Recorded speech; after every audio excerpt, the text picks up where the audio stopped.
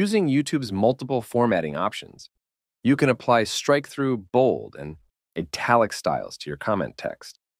This makes your comments stand out on the list, like the last slice of pizza at a party, and we'll show you how to do that. Because who doesn't want their comment to be the Michelangelo of the comment section? You'll use the same steps on both your desktop and your phone to format your comments. Yes, YouTube is that inclusive, just like the friend who brings snacks for everyone. With the strike-through option, you can add a line crossing out your comment text. To use it, add a dash before and after your comment text. This will add a strike-through effect to your text.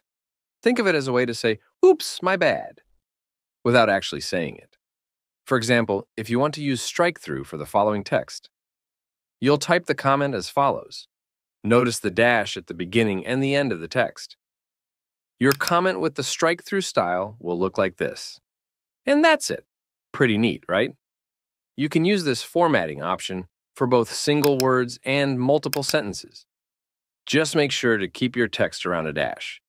It's like canceling plans without actually having to cancel plans. Very satisfying. Bolding your comments increases the thickness of your text and makes it stand out. Because sometimes your words need to shout without using caps lock, which, let's be honest, is just internet yelling. To do this, you will put your comment text between asterisk signs. For example, to bold the following piece of text, and your bold comment will show up like this. Make sure to put an asterisk before and after your comment to bold the text. It's that easy. Now your praise will be unmistakably loud and clear, just like your favorite hype person who never misses a beat. Italicizing your comment text is as easy as remembering your Wi-Fi password. To make your text italic, you'll wrap the text around an underscore. Italics are perfect for when you want to sound fancy, mysterious, or sarcastic. Your call. To use this formatting option for the following text, and you'll see this in the comments section, and that's it.